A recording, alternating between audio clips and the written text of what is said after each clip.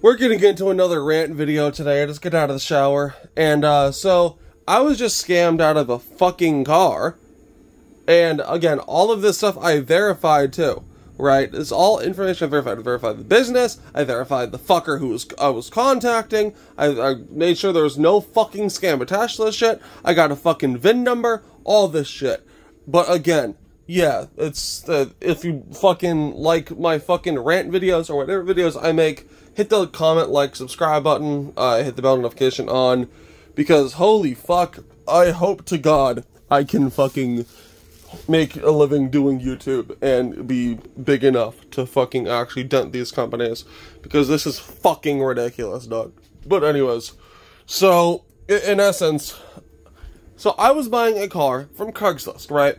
So again, some people may ask, why did you order from Craigslist? Why was it so fucking... Why did you just order from Facebook? Yeah, because the car was $600. I got the guy to wiggle out from $1,100 to $600. Some people say, oh, that might be shady. Yeah, I agree.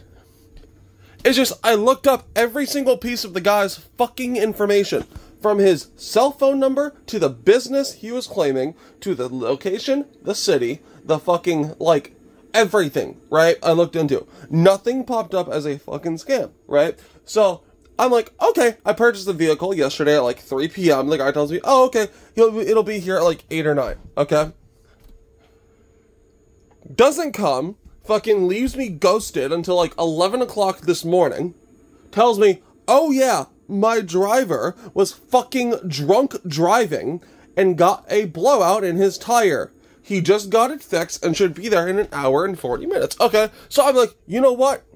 Fuck it. You just confessed to aiding and abetting a fucking crime, but I'm gonna be nice and be like, okay, if you'll be here by like 1 or 2, that's fine, right? So I still fucking wait. I still try to be nice to the guy, because again, he seemed like a genuine dude.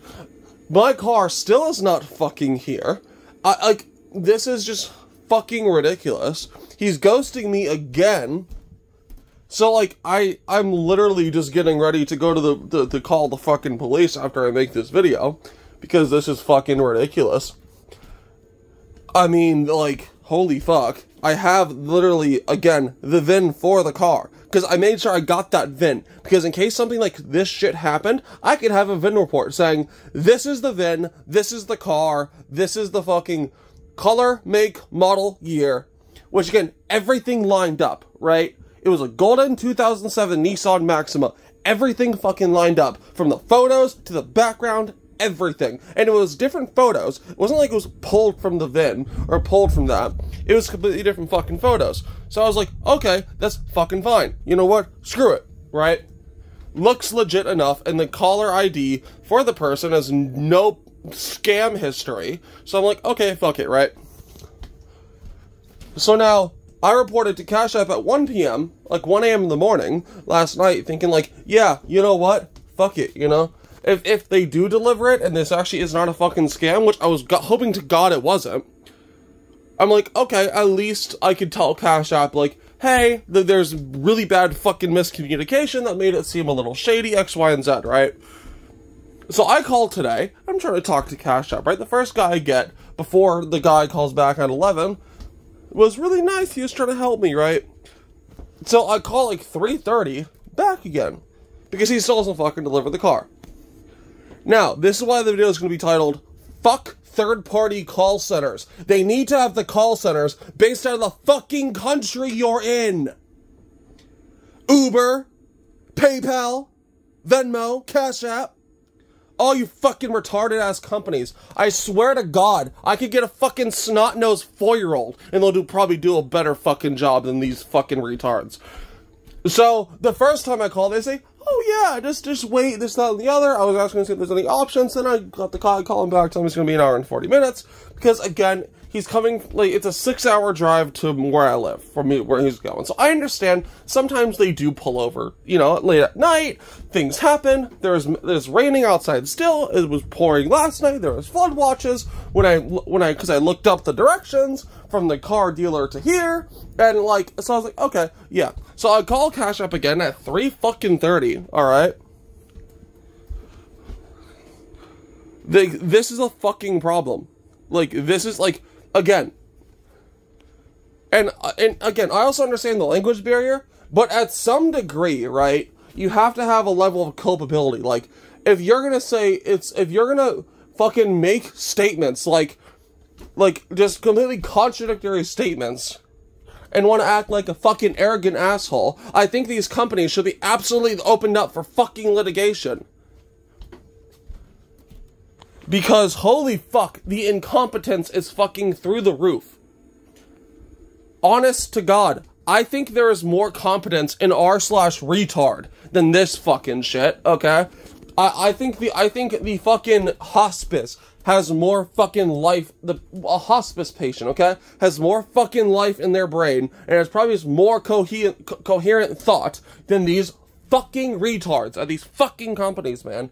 Like, holy shit, okay? Like, genuinely, holy fuck, man. So, like, they call me, and again, this is the same problem I had with Uber Eats, right? Like, you would call, a restaurant will be closed at Uber Eats, you'd call, hey, they're closed, and I can't make the delivery because y'all allowed people to place an order when a restaurant was closed. This is like a $20 order. Do you know what they'll tell you? Oh, but that's I think that doesn't work for you. Okay.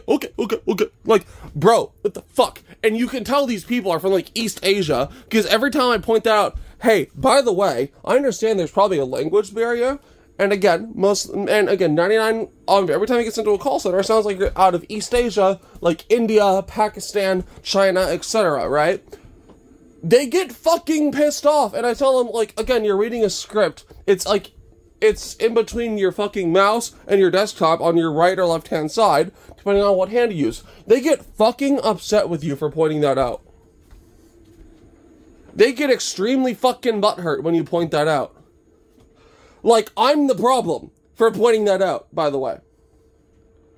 And they'll give you, like, the most fucking bare bones advice, like, oh, well, did you make sure this wasn't a scam beforehand?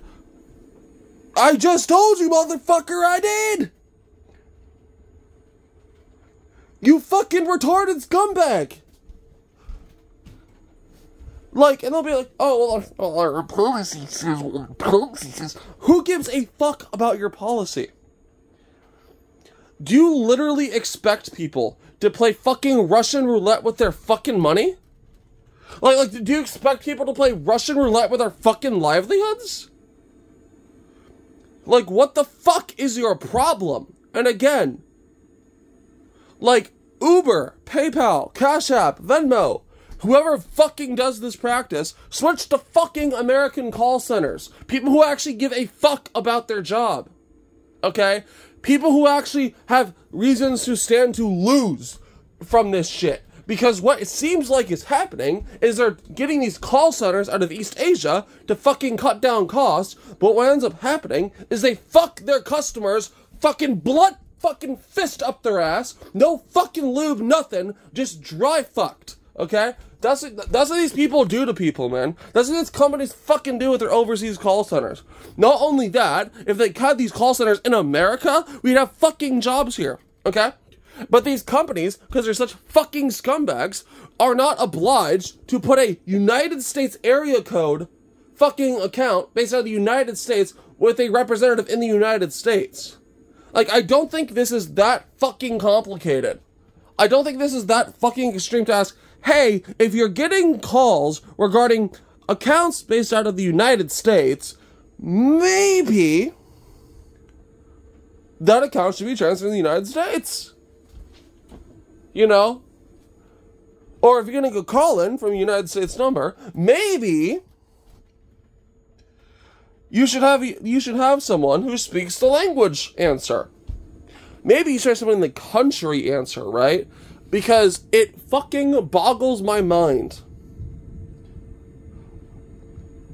And again, it'll take you sometimes 5 hours. I've been on the phone with fucking Uber before for 8 hours before I can actually get fucking shit done. And usually by the time that happens, they're usually seeing all the notes are like, they're super apologetic and they actually give you extra.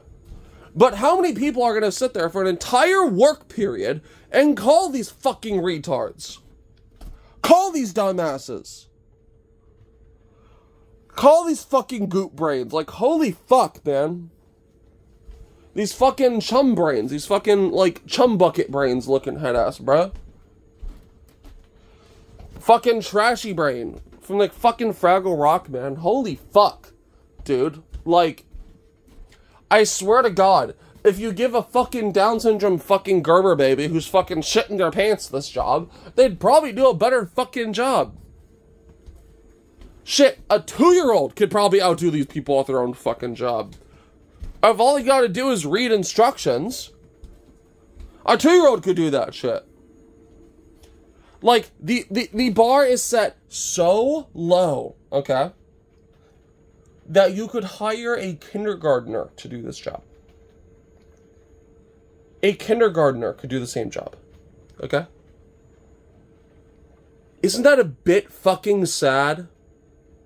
That you're literally taking money that is so easily can be paid in America to these overseas fucking call centers in East Asia. For what? Because you want to save fucking money?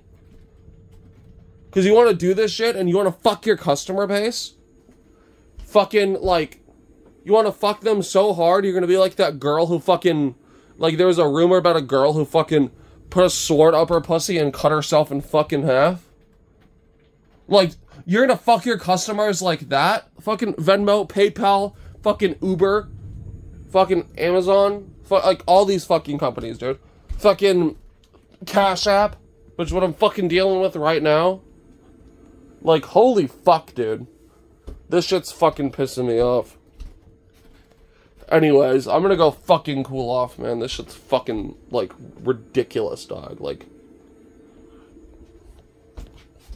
I hope that, dude, I wish every single one of these fucking CEOs would fucking get on their knees while I shove my fucking big white cock, my fucking thick, big white cock, okay, all up in these motherfuckers' throat, okay?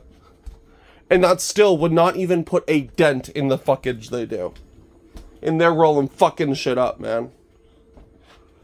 But anyways, yeah, I got, this is the end of the fucking video.